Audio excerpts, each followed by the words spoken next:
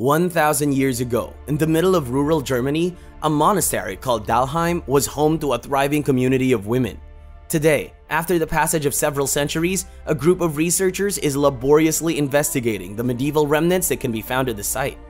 Nevertheless, when investigating the remains of a previous occupant, the team comes across something unexpected, an astonishing secret that has the potential to change the history of humankind. Let us dig deep and find out more. Even with all the knowledge and resources at our disposal today, there are still many mysteries that have yet to be solved in the past. And even though old ruins and long-lost books can provide us with a wealth of information about the world that existed before us, there are many other ways to learn about what life was like in bygone eras. Interestingly, one of these paths is the investigation of historical relics and artifacts.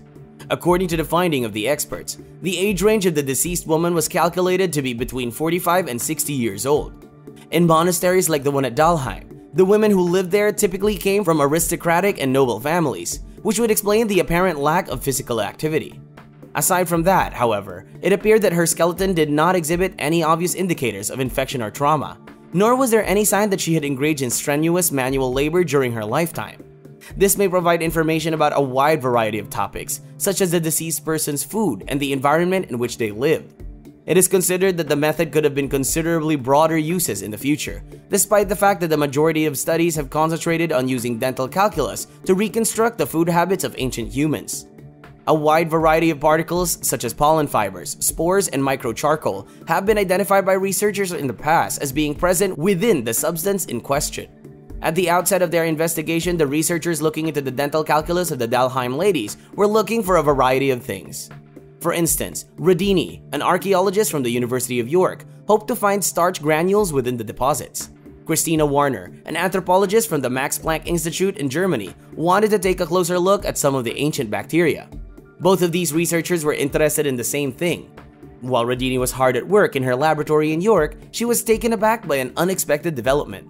She started by applying acid to the Dalheim woman's teeth in order to progressively dissolve the calculus. When she peered under the microscope, she found something astonishing. In 2019, Warner told The Atlantic, "Can you imagine the kind of cold calls we had to make in the beginning?"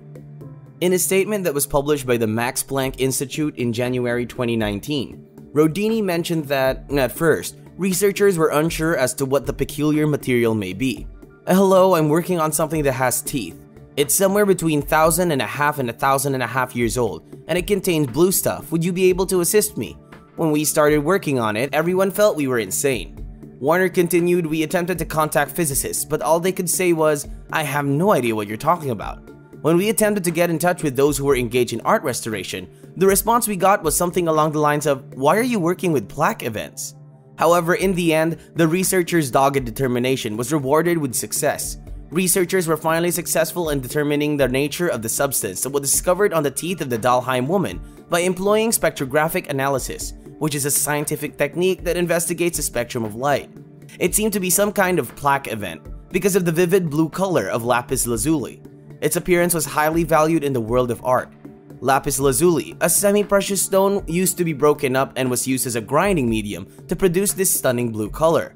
However, lapis lazuli was extremely scarce during the Daleks woman's time period. In fact, it may have originated from nowhere else in Afghanistan, save for a certain place there. As a direct consequence of this, specimens of the stone came to be regarded as having values compared to those of gold.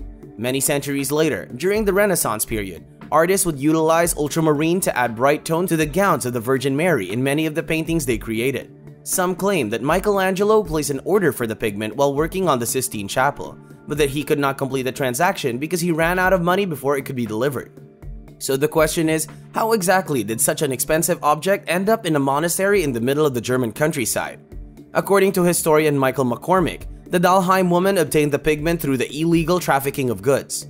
After several centuries had passed, artists like McCormick are quoted as saying that although this may explain how the pigment arrived in Germany, it still does not answer the question of why it had been transported in such a great distance in the statement that was released by the Max Planck Institute.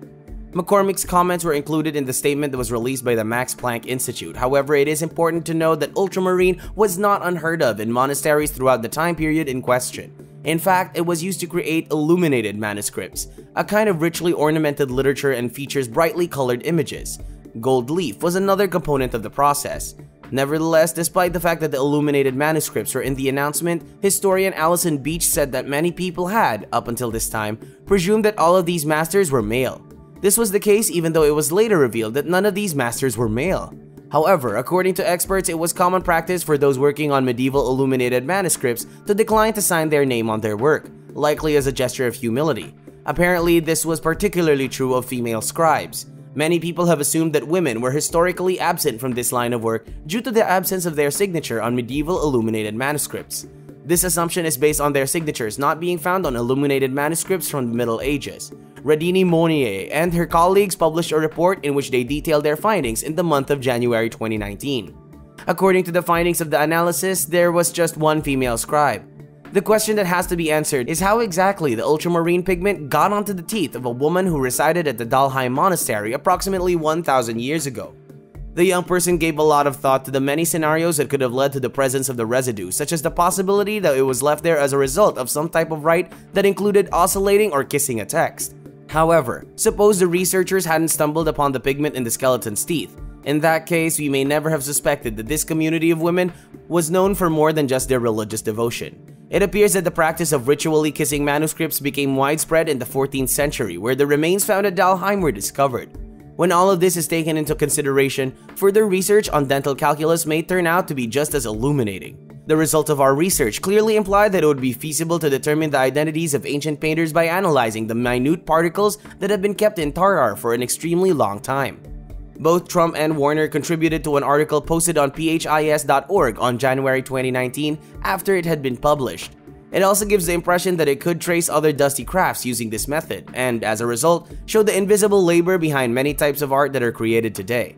The skeletal bones of this woman who was discovered in Dalheim have been relocated. They may now be on exhibit at the Institute of Evolutionary Medicine at the University of Zurich in Switzerland. While this is going on, Warner is looking for past artifacts by examining particles frozen in ancient plaques. He has discovered things like fragments of wool and opiate traces. It is ironic that she knows the researchers practicing decades or even centuries from now may not have as much luck with the skeletons of today.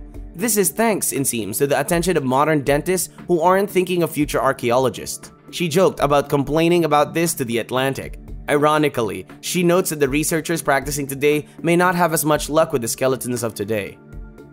What do you think about the video? Please let us know in the comments section below. If you enjoyed this video, please give it a like and subscribe and turn on the notifications before leaving. Thank you for watching.